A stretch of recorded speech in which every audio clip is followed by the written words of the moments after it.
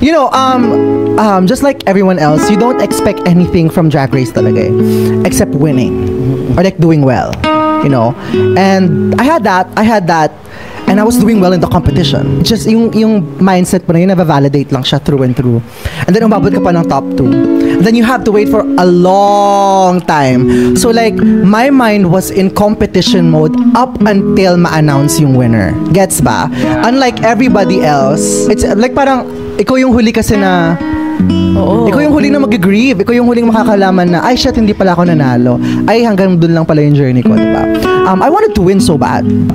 Especially when you're doing well and like people around you, social media, everyone just say na, oh my God, Marina, I think you're gonna win. Oh my God, you're doing well. And if you're like, yun yung nafe-feed na information sa'yo, you believe that as well. And also, hindi lang yun para like yung within yourself, alam mo parang, I did my best to win.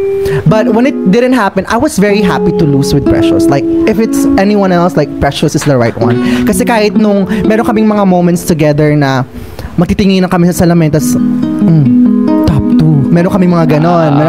And kahit sa dulo nung hotel natin, diba? Yeah. Kami yung magkatapat ng room. Kaya nasa pinakadulo tapos siya yung susunod sa akin. So, kami yung medyo may laging pagbukas ng pintuan, kami yung unang nakikita. Ganyan. So, meron kami mga special bond ni Precious talaga.